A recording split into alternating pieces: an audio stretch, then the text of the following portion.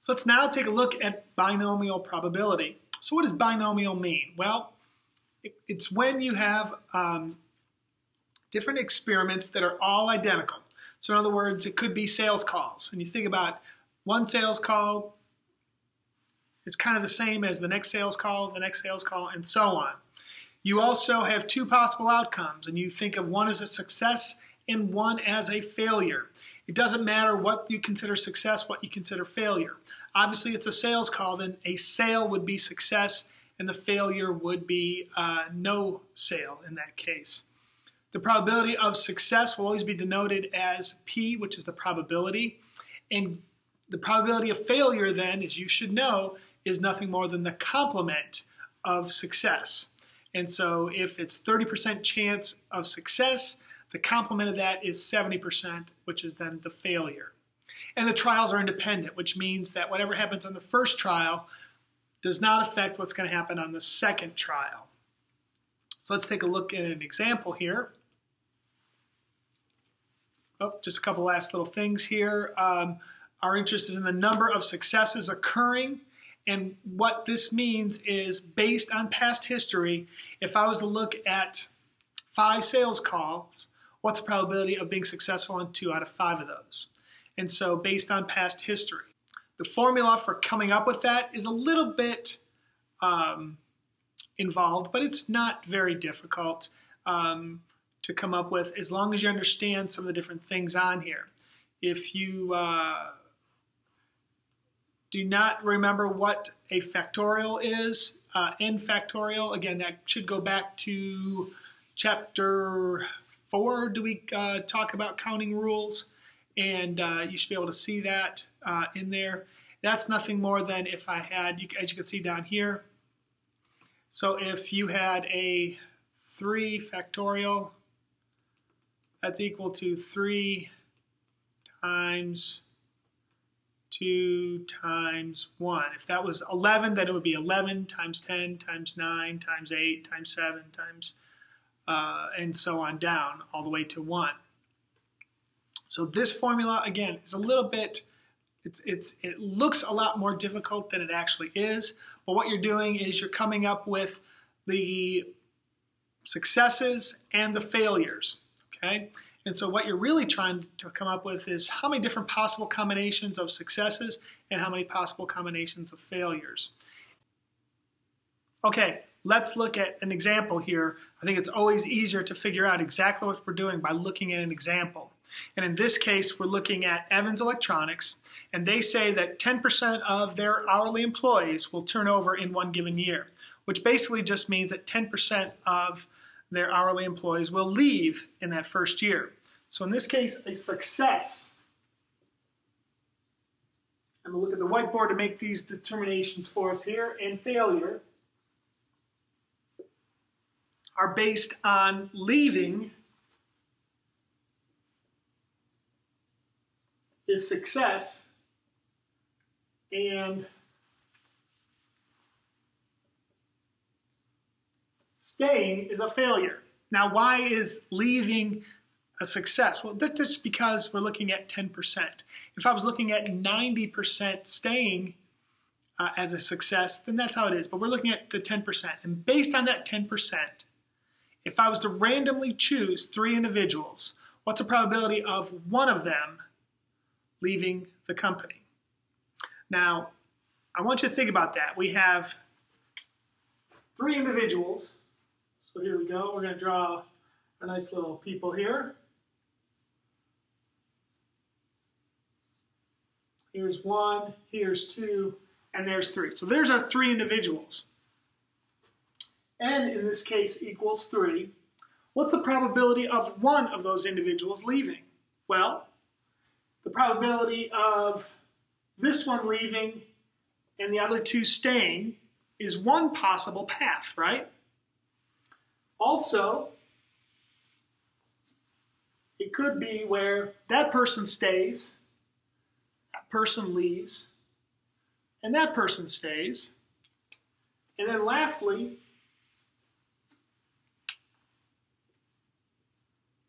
it could be that 1 and 2 stay and the third one leaves.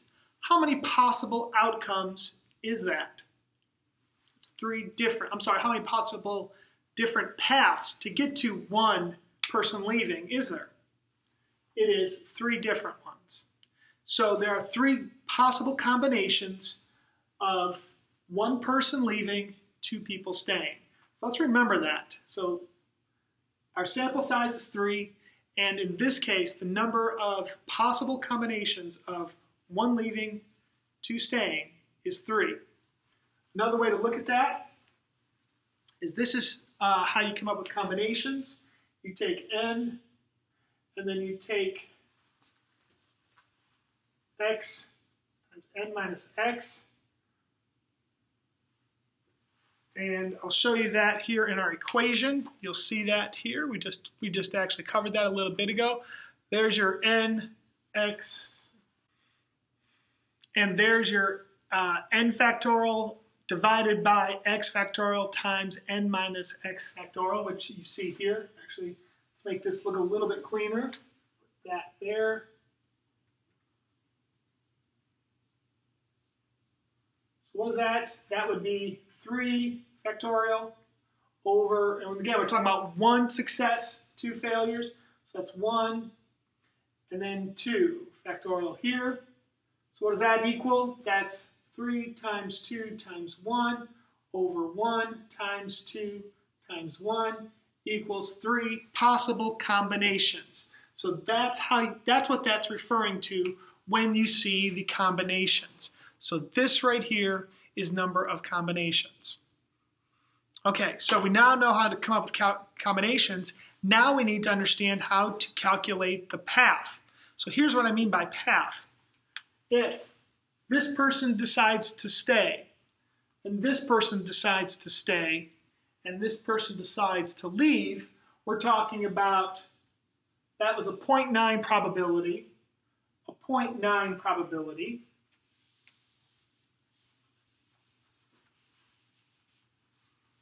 and a 0.1 probability, which then would be 0.9 times 0.9 times 0.1, or 0.081.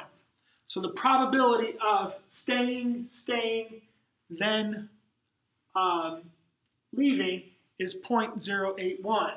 We also have staying, leaving, staying, and guess what? It's also 0.081. And then you have the same thing for the other combination. So probability of success, only going to happen once. Probability of failure is going to happen twice. And the number of combinations of this happening is a total of 3. Now, I'm making a big deal out of this because, again, that formula is quite intimidating when you look at it. But really, all it's referring to, let's draw it out as simple as possible here.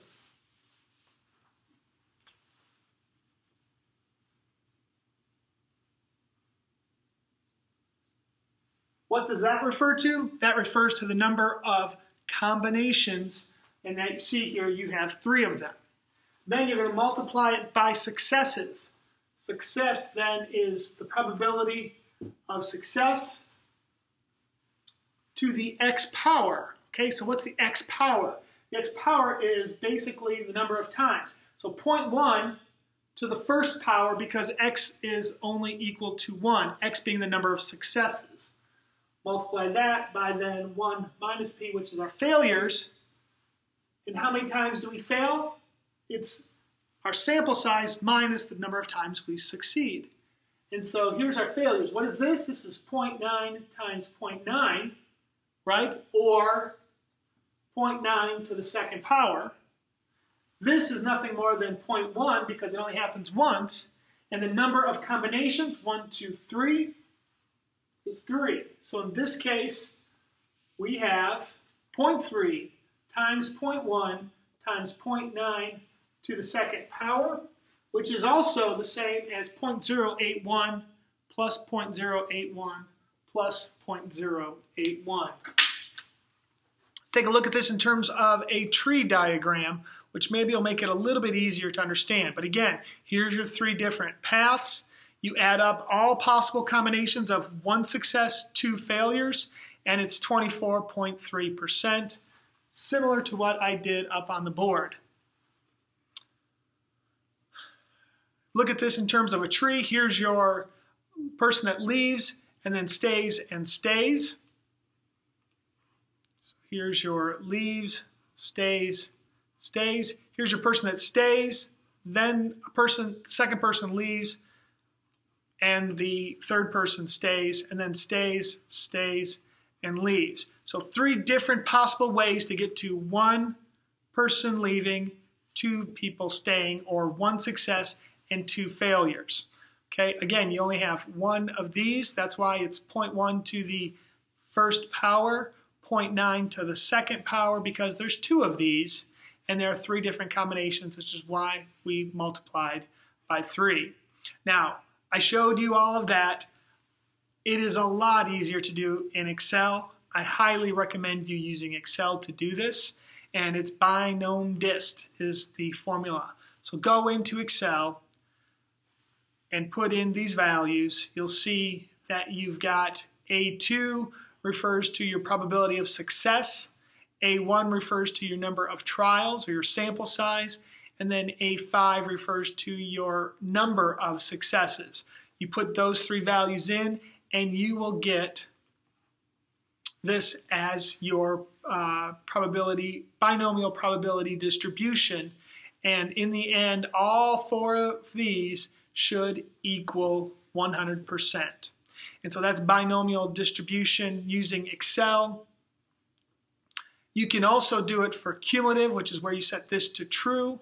And all that means is it takes the first one plus the second one. So this 97.2 is actually 0.729 plus 243, which, just go back here, these 2 numbers combined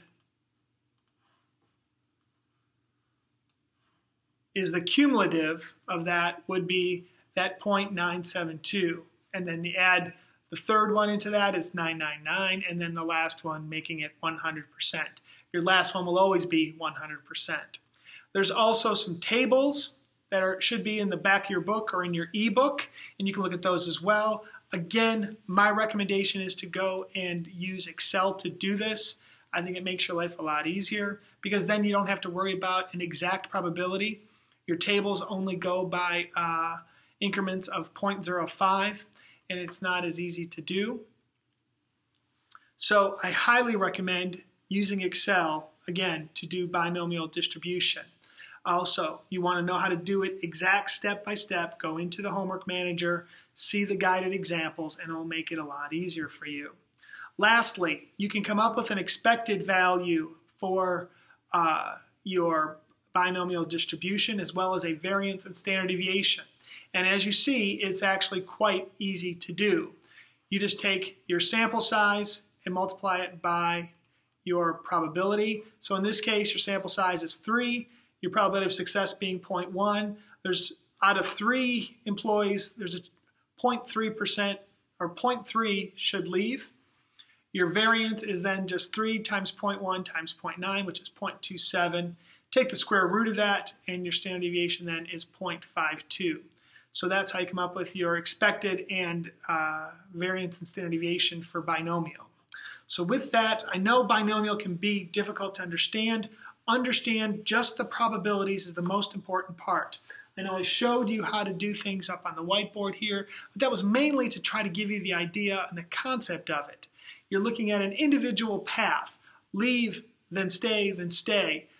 Stay, then leave, then stay, and so on. And it gives you a little bit of an idea. Homework Manager should hopefully reinforce that. The book should also be able to do that for you as well. So go on there and take a look at those. Hopefully this at least exposes you to discrete probabilities and binomial distribution.